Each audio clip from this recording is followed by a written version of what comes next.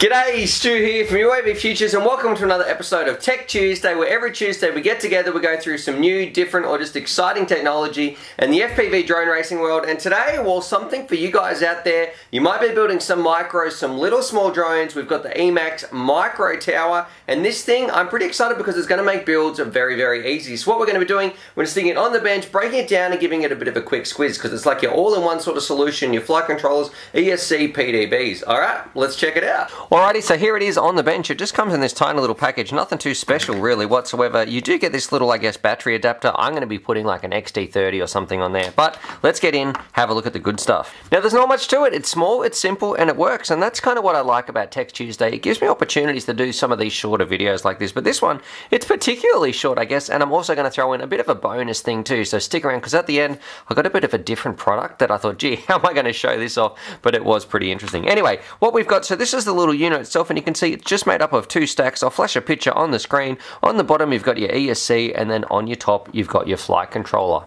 Now the first thing I want to do, we're going to stick this on my scales right here, so turn them on, let them tear it off. It is really, really light, so it's coming in at about 8.5 grams, almost 9 grams, so right there, I mean, this thing, it's going to be perfect for some micro build. And look, I understand there's a lot of all-in-one stacks, all that stuff out there at the moment, but this thing, it's a high-quality little package, and it's going to be perfect. Like, if you're building a micro this winter, something like this is going to be an absolute godsend, because if you're trying to put ESCs on the arms and all that sort of stuff, it just doesn't work. And the nice thing about this, you can see it's connected. There's no messy wires or anything like that, so soldering this bad boy up is going to be very, very easy. Now, what we'll do, we'll start at the bottom, talk about the ESC. The whole thing is the 20 by 20 size, so you can see it's pretty small, but they're 12 amp constant ESCs on the bottom. It can rock D-shot. Of course, it's a 4-in-1, so you've got your 4-in-1 ESCs. I love the fact it can take your 2 to a 4S LiPo, and that's really important because, look, your micros out there nowadays, a lot of people have varying voltages. Some people rock it on a 2S. I like a 3S for a micro, but it is nice that, you know, you can, if you want to go a little bit crazy, maybe you're going to take your micro outdoors, you can put it on a 4S. That wide voltage range is very, very important for this one. Now you can see you've just got your little solder tabs on the outside, so it should be very, very easy to wire up. You just got to simply connect your motors, and then on the back you've got your two little battery pads. So very, very simple. And I also like the fact that, you know, not only is it labeled nicely, you can also solder it up from the bottom, because I think that's important on some of those tiny little builds. Well, you don't always have access from the top of the bottom, so it's nice that they've done that.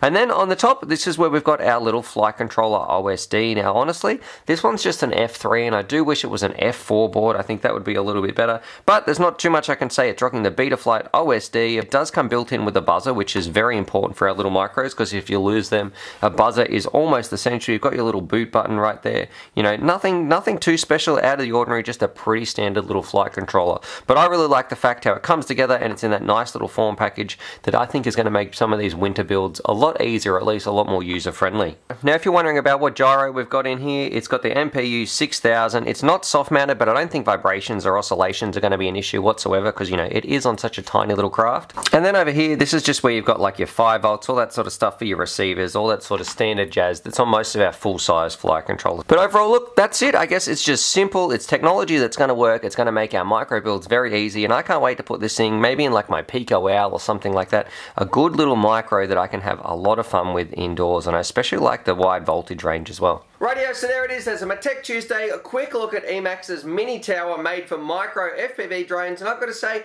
I do wish it was an F4, but I like how it can take a 3 or a 4S LiPo. The ESC seemed to be fine, and I think this is sort of the stuff I want. I want to make builds super easy, so if you're going to be building a micro frame this winter, you can put it in, it's ready to rock and roll without too much fuss. Anyway, I'll link this down below. Definitely drop some comments. What do you think about it? What else would you like to see on Tech Tuesday? And a bit of a bonus, actually, I'm going to show you guys this because, look, it doesn't deserve its own video, but I know, look, in Australia it's getting really, really warm, but I know over there in like the US and the Northern Hemisphere, it's getting very, very cold pretty quickly, and this turned up the other day. I'm not exactly sure the entire name of it. I'll drop the comments down, I'll drop it in the comments down below anyway, or the description, but maybe you want like a winter radio warmer, so if it's really cold out there, you can still fly around and not freeze your hands off. You are going to look pretty ridiculous, but I guess when you've got some FPV goggles on the face, looks aren't really the first thing you're going after. Anyway, what do you think about this thing?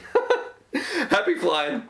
Alrighty, so hopefully you guys enjoyed that video. Definitely subscribe if you're new to the channel and check out these videos. And I'm also going to leave a little link here to my Patreon page because I've got some fantastic Patreon supporters and I like to give back to them as well. So if you want to join the UAV Futures family, there's things like bonus Velcro straps, little bundles of FPV goodies and things like that that also get sent out.